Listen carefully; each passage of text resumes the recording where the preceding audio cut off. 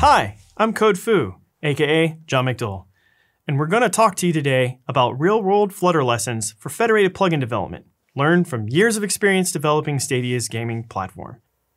Why do we care about this subject?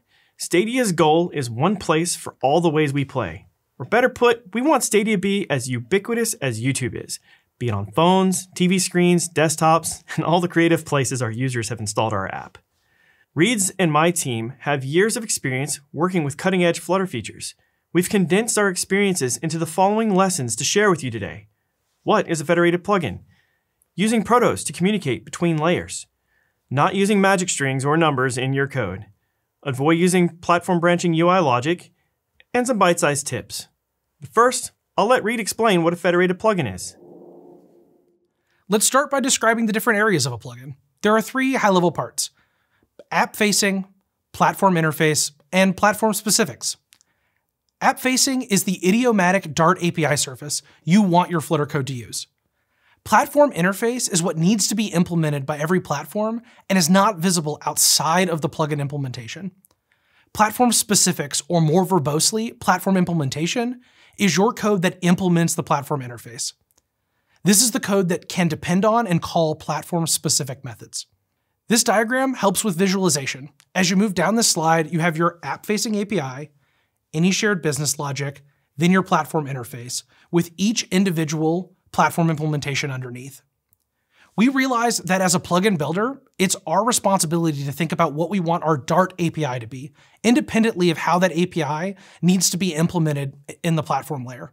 For me, this is the aha moment. Build the API you want, then figure out how to implement it.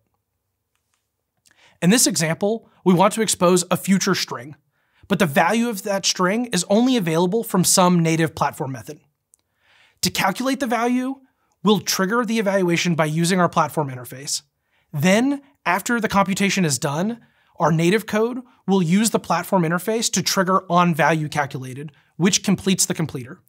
Anyone who calls this plugin does not need to know that the string comes from a callback or even what platform API we depend on. The caller has a Dart method that they can use like any other, and our internal use of completers lets us abstract away that implementation detail. We learned a lot after developing our first few plugins. Let me hand it off to CodeFu to share some more of those lessons. Thanks, Reid.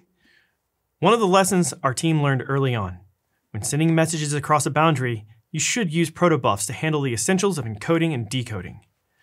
Protocol buffers are Google's language-neutral, platform-neutral, extensible mechanism for serializing structured data. Think of XML, but smaller, faster, and simpler. You can learn more at the following link. In this example, we map our hypothetical streaming plugin communications with a simple proto having a start and stop game call messages. Each plugin message encodes exactly one plugin message we wish to send over, say, a method channel. We do not expose these protos to our users of our plugin.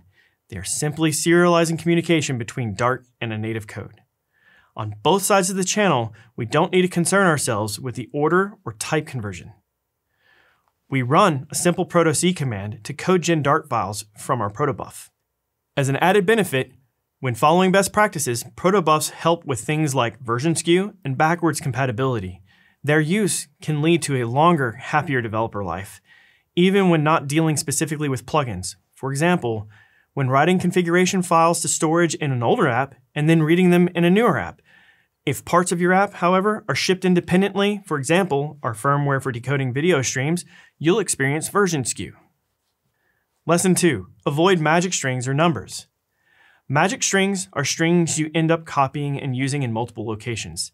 In federated plugins, this could end up being in multiple languages handled by Flutter's method channels. If you find yourself copying and pasting strings, numbers, color codes, or any other basic item, consider this. You may occasionally have a typo or missing capitalization. Not something I've ever done. This is an easy to find bug when it's early in your initialization, but depending on your plugin complexity and flows, it could be triggered much later in your app lifecycle and only be on one platform. Instead, considering putting all your strings in, say, one place, a text proto, and using tooling to code gen your way to safety. This simple platform constants file could be used by a parser to read in strings and integers used by multiple platform implementations. By defining a simple text proto, We can write once any number of constants and have all the magic strings output cross-language header files, Dart files, Java files, and more. This can be hooked up to your build system to automatically update local files in your plugins. What's more, auto-generated constants will give you code completion in your editor. Or, do whatever you like. We're not trying to be prescriptive with protobufs. It's just a tool that we use day in and day out. Feel free to play around with package source.gen and Dart annotations, or use the Pigeon package. We've discovered that the most expensive form of testing is integration or manual QA testing.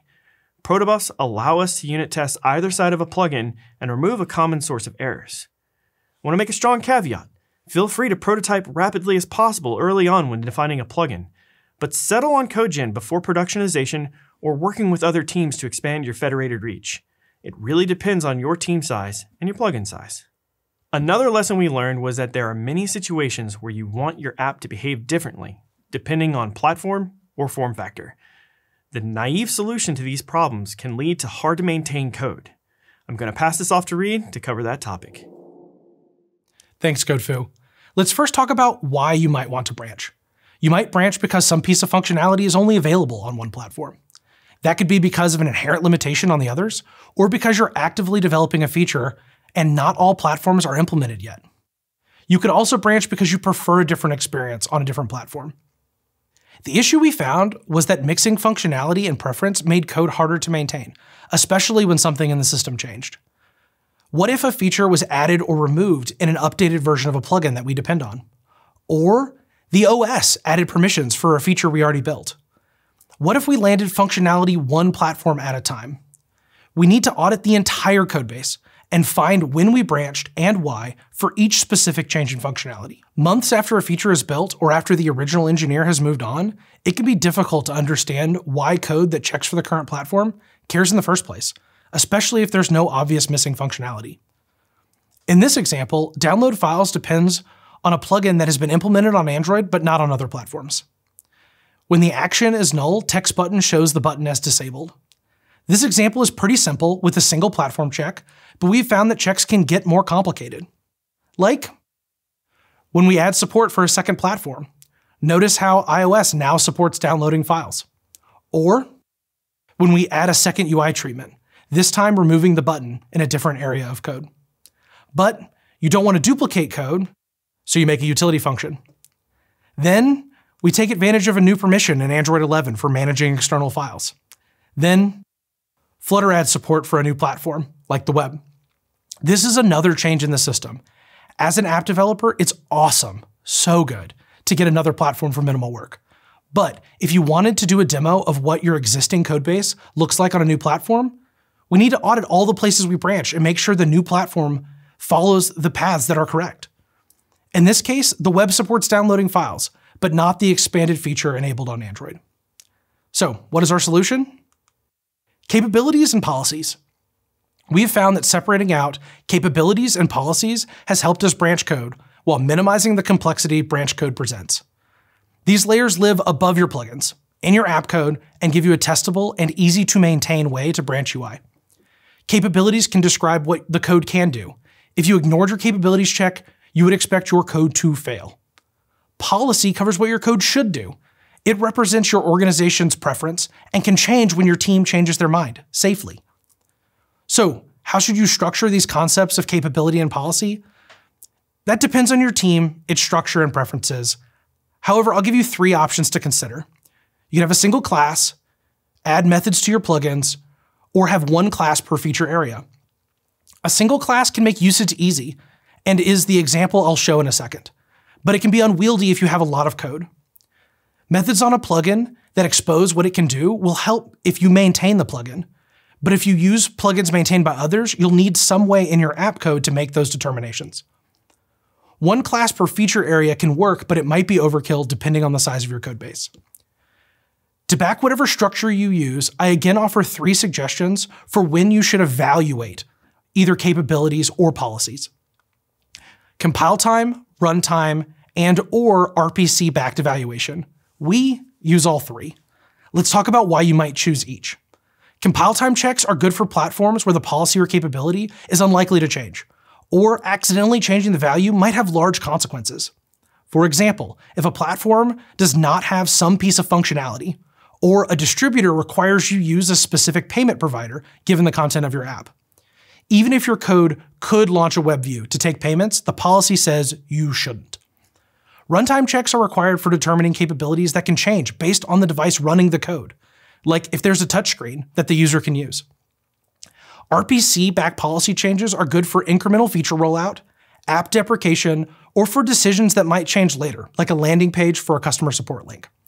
Fetching these values could be a new call to your backends, or you could take advantage of Firebase Remote Config. Here's some examples we have in our code base that I think helps with understanding the concepts. Requires Bluetooth permission. This check is true on Android S and above, and on iOS 13 and above, because there's additional UI that explains the need for Bluetooth permissions and makes sure that they're granted by the user. Has touchscreen, requires a system feature on Android, and is supported by all of our targeted iOS clients, and supports the web devices based on their Mac's touchpoints. On the policy side of things, allow purchase URLs is false on iOS to align with their App Store guidelines, given the content of our app.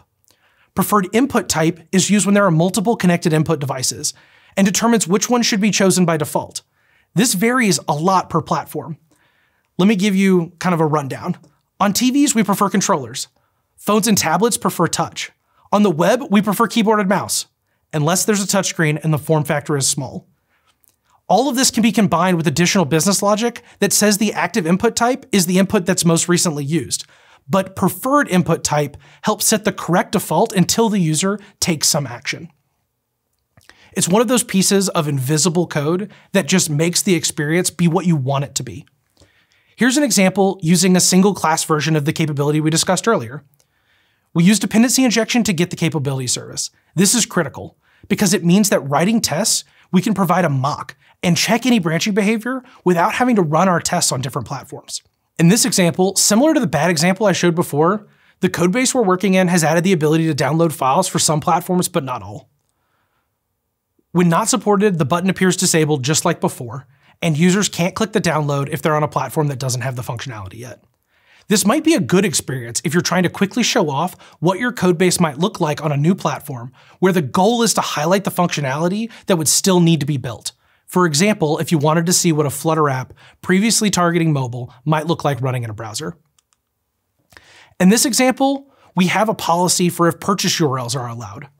Note the policy layer doesn't evaluate purchase URLs, and it still relies on your engineer to know that this is a concern for external URLs. In this case, we're assuming the support page will eventually go to a page that accepts payments, and that isn't okay on some platforms. Notice here that the UX treatment is very different. We're changing the content displayed to a shorter URL that is easier to type into another device. In addition, changing the behavior of the button from launch URL to copy to clipboard. This is so powerful. If your team has dozens of places where you come up with specific UI treatments that change the behavior, those places don't need to know about where the code is running. Every branch can be unit tested, and if you add another platform or if your preferences change, it's easy to make sure your behavior is consistent with your past self without having to reevaluate all the code and the decisions you made before. Now back to CodeFu to talk about some bite-sized tips. Bite-sized tips. Make your life easy. Check pub.dev. There are many plugins that are already available, and you may not have to write one. Keep your business logic in Dart. Share it cross-platform, and try to think of your native implementation as fulfilling a thin contract. Native exceptions are hard to trace. Rethrow platform exceptions as wrapped typed exceptions for better handling in Dart. And articulate what happens if you call your code where functionality is missing. Just don't crash. Let's quickly recap what we covered today. We learned the basics of what a federated plugin is. We covered communicating between Dart and platform code using protobufs. We shared some ways to define constant values between plugins and avoid the pitfalls of magic strings. We examined why we should avoid the branching in UI code. And we shared some bite-sized tips. We hope that this helps you build powerful federated plugins. Thank you for joining us today.